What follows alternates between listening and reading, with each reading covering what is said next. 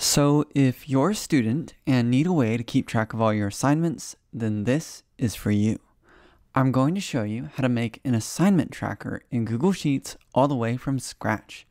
And once you're finished, you'll be able to log the due dates and descriptions for all assignments, organize them by class and category, and track your progress as you complete each one.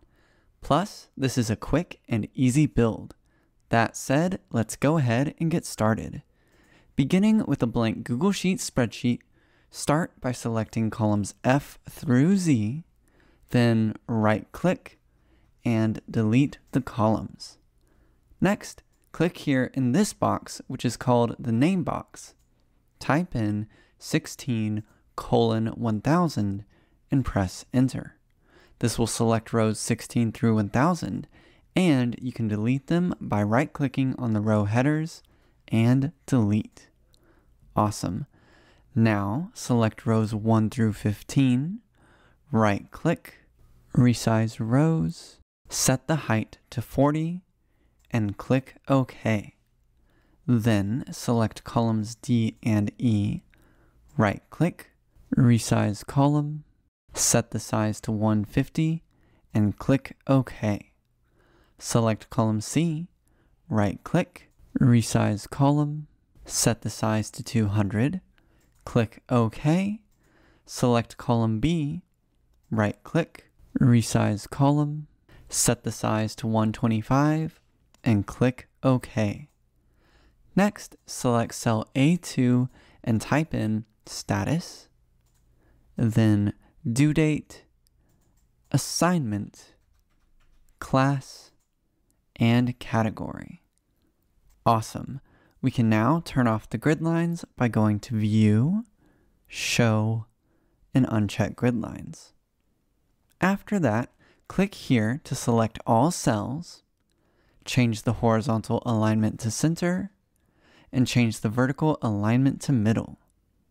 Then select row 1, click the Fill Color button here, select light gray, select row 2, fill color, light blue, and bold the font.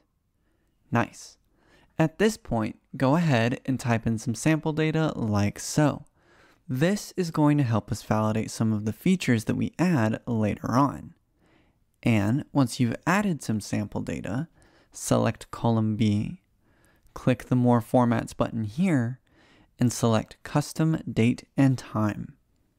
From here, you can select a date format that you like, or you can build your own. To do that, clear everything that you see in the box on top. Then use the down arrow to add different date components.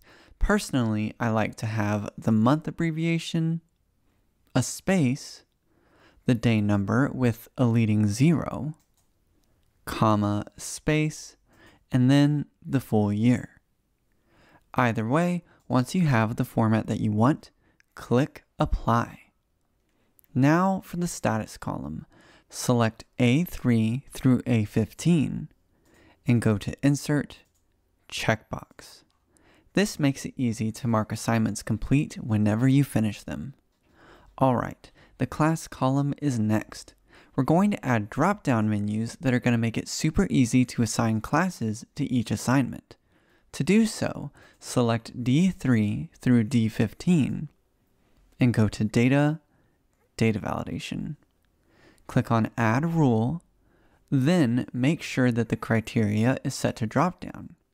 And from here, you can type in all of the different classes that you're taking, and you can add as many as you want. And once you've added your classes, you can also assign a specific color to each one. Just click on the gray circle by each class name and choose the color that you want for each class. After you have it set up the way you want, you can click on Done and easily assign classes to each assignment. Okie dokie. Now for the category column. Just like before, select E3 through E15 and go to Data, Data Validation.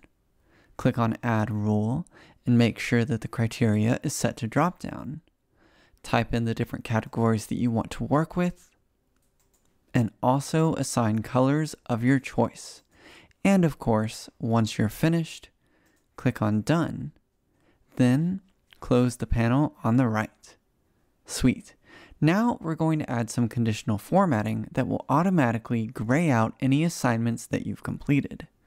Select A3 through C15 and go to Format, Conditional Formatting. Under Format Cells If, select Custom Formula Is, and in the box below, type in equals $A3. We use A3 here because this is the address of the top cell containing a checkbox. And since we're always checking column A for all 3 columns, we add a $sign in front of the A. After that, set the fill color to none. Set the font color to gray. Click Done and close the panel. Now, all completed tasks will be grayed out like this. Fantastic. Up next, we're going to add a progress bar on top. Start by selecting A1 through E1, then click this button to merge the cells into one. Then in the formula bar, type in the following: equals sparkline function, COUNTIF function, A3 colon A, comma, true, close parentheses, / count A function, C3 colon C, close parentheses, comma, open bracket, quote, chart type, quote, comma, quote, bar, quote, semicolon, quote, max, quote, comma, 1, semicolon, quote, color 1, quote, comma, quote, green, quote, close bracket, close parentheses, and press enter. Now, if you are located in a country that uses a comma to separate decimals, for example, 2.5 euros, then your formula syntax will look like this instead. Just something to be aware of. Either way, this formula uses the COUNTIF function to count how many checkboxes are checked, and then it divides this number by the number of assignments. This generates a percentage, which is passed to the sparkline function, and this function creates the green bar that you see on top. And if you don't like the color green, you can always change the color to something else like blue or purple. Now, for the finishing touch to this spreadsheet, you can add in a filter to help you sort and organize your assignments. Just select A2 through E15, and then go to Data, Create a Filter. You can now use the filter buttons to sort, filter, and organize your data accordingly. And if you ever need to add space for more assignments, just select a number of rows in the middle, right-click, and insert. That's all there is to it. Well, I hope you enjoyed building this assignment tracker in Google Sheets, and leave me a comment with any questions or thoughts you might have. Oh, and also don't forget to subscribe to see more content like this. Other than that, thanks for watching, and I will see you again soon in the next Spreadsheet Life video.